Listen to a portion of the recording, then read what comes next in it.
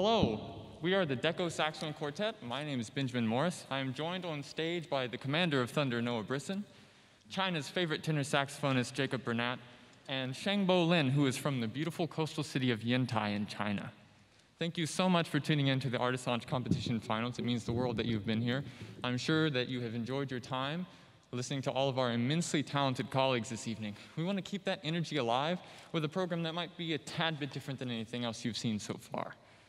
Now, since this is an educational broadcast, and there will be a quiz tomorrow, so take notes, I'm going to give you a couple facts about the saxophone and saxophonists that you might not have known before tonight. First, the saxophone is a Swiss Army knife. What I mean by that is, in our relatively short history, only 170 years or so, we have managed to weasel our way into virtually every facet of the music world. Yeah, I mean, where aren't saxophonists? We're everywhere. That being said, the second thing I want to say tonight is that saxophonists are borderline kleptomaniacs. We love to steal other instruments' repertoire. For instance, the first piece we played is the Italian Concerto by J.S. Bach, which was originally intended for keyboard instruments, but has found a home with saxophones around the world. Saxophone quartets love to play this thing. Now, don't get me wrong, we have our own repertoire too. Alfred Desenclo's Quartet for Saxophones is one such piece that is near and dear to our heart. And now we're going to have Noah, our commander of Thunder, talk a little bit more about the piece.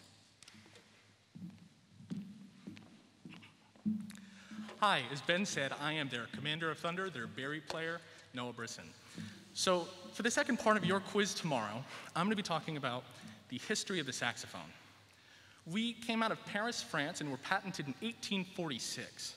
Our inventor, Adolphe Sax, has had almost as much of a hard life as the saxophone has had itself, from falling out of a window at the age of 2 to accidentally drinking boric acid and even having a body double killed in a failed assassination attempt. As the offspring of Mr. Sax, we have inherited his predisposition for chaos when a jealous competitor took his prototype of the saxophone and chucked it across the floor at the Paris Industrial Fair. The animosity that we have faced as saxophonists through our history is one that hasn't necessarily gone away, but we have pushed through that, and we have been widely successful around the world in soloist performers, quartets like this, and various other acts. As Ben said, we love stealing other people's music. However, we really love the music that was written for us, partially because no one else will play it.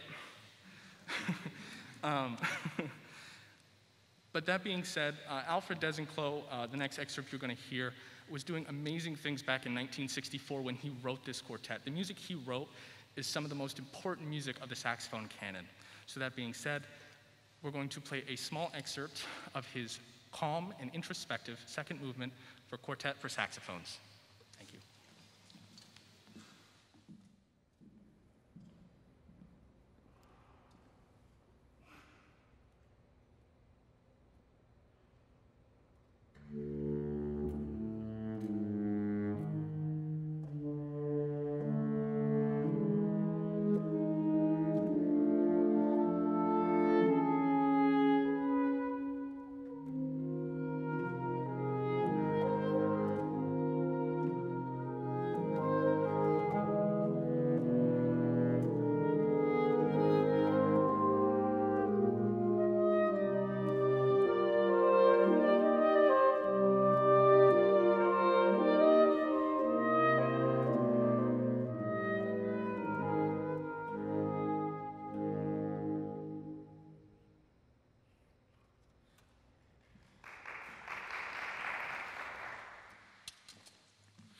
Thank you so much. I'd like to take just a minute to tell you a little bit about who we are as a group. So this group was born out of a project that we did this past fall. The Chinese embassy reached out to us and a few other Chinese and American groups around the country, and they were looking for some musicians to put on a virtual concert in celebration of the Mid-Autumn Festival. And so we collaborated, we found some music, some of which was traditional Chinese music, and we put on a virtual concert that was broadcast on Chinese television and seen by millions of viewers.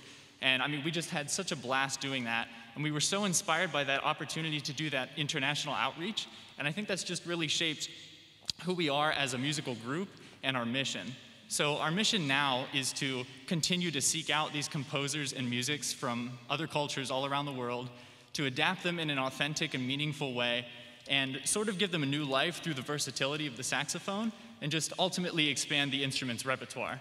And our first opportunity to do that was for this project for the Chinese embassy, thanks to Shangbo's former teacher.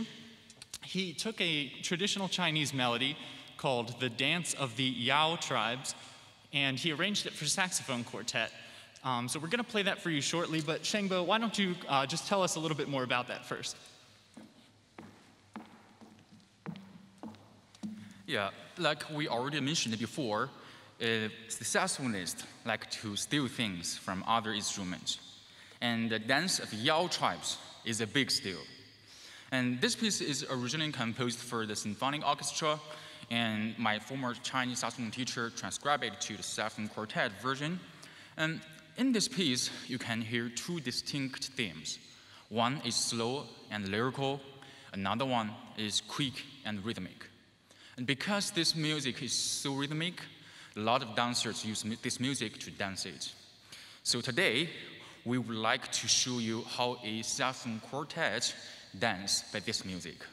And obviously, we cannot be as graceful as a dancer because the saxophone we carry. But we definitely created a dance that we feel captures the character of the piece. And thanks again for watching tonight. We hope you enjoy the dance of the Yao tribes in a Deco style.